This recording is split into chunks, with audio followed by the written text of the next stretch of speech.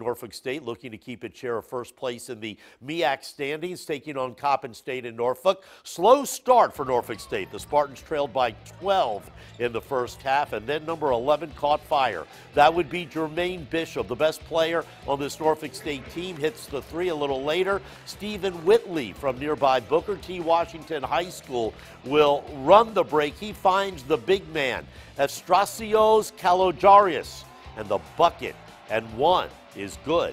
Whitley with 11 points and 10 rebounds. He and Bishop carrying the team late in the season. Jermaine, the leading scorer on the team and fifth best in the MEAC with 5 3-pointers in the first half tonight. He finished the night with 24. Norfolk State improves to 9-2 in the MEAC with a 20-point win.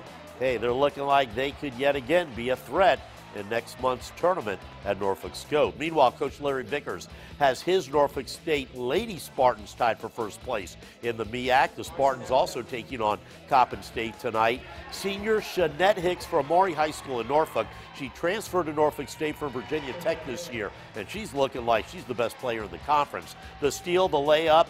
Hicks leads the MEAC in both steals and points per game. She led NSU with 19 points, 6 rebounds, and 6 steals tonight, but it wasn't enough as Coppin State gets the upset win, 57-55, a stinging loss for the Spartans, who now fall to second place, but with first place Bethune-Cookman coming to town next week, well, their goal is still in sight.